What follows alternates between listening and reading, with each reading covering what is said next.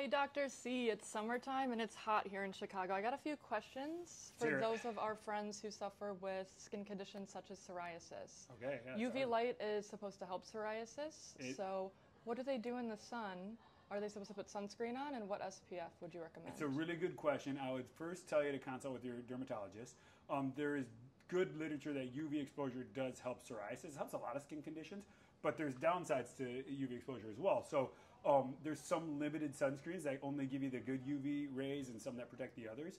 I would say just limit the exposure, but get some every day. You want UV exposure in the morning, you want UV exposure in the evening, and then that should be adequate. Something like 10 to 15 minutes, and then I would refer you to one of my dermatology colleagues.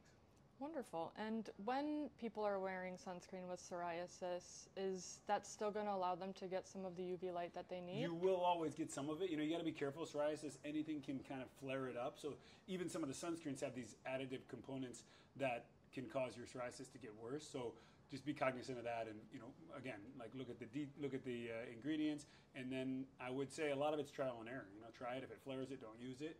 If it doesn't, go for it. Wonderful. Thank you.